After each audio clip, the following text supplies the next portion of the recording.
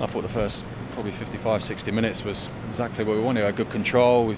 We had them, you know, they wanted to turn it into a battle from the start, but we managed to control it with the ball, you know, and we did very well, diligent defensively, and as you said there, created enough opportunities to get that second or even a third. And unfortunately, in that last 30-minute period, 35-minute period, we allowed them to dictate with, you know, and that's a lesson for us, you know, to show that bravery and composure that we did in that first 60 minutes. It was needed in that last half an hour, but yeah, very unfortunate, you know, the goal itself, and you know, there's a few situations with that goal.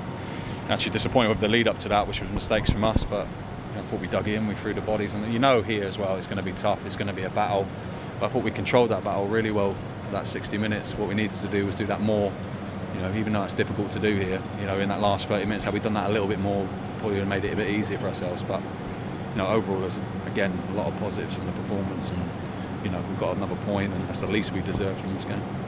Was the Harris chance, the free kick, the woodwork, and what might have been? There was quite a few, wasn't there? You know, it's more than just that, and yeah, we should have got that second and possibly even a third to make it more comfortable. When you leave it, you know, that 1-0 scoreline, and you're the home team, you know, they're always going to, you know, make it difficult. But we just didn't control that last 30 minutes how we did with the first 60, you know, and inevitably, you know, I think had they scored a goal from free play or good play, you'd probably be more accepting. But the fact the goal came from, you know, I've been told it's not even a free kick, but also Flint behind the wall doing a star jump to distract our keeper on purpose. I just don't understand how the officials haven't seen that or dealt with that. But there's been a few like that in recent games where we haven't got what we probably should have in terms of, you know, decisions against us.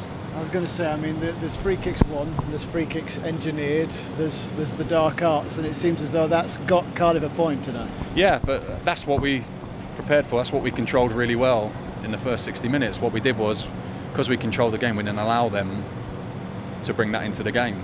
But as you'd expect, look, it's a tough place to come. As you'd expect them to, you know, fight in those last 30 minutes like they did. But what we needed to do was just be that little bit braver in those moments, to control it again, you know, or get more periods in that last 30 to control it like we were in that first 60, and that's the lesson to learn. But listen, the boys dug in, they dug deep, threw bodies on the line, the spirit was great, and as I said, there's huge positives from that.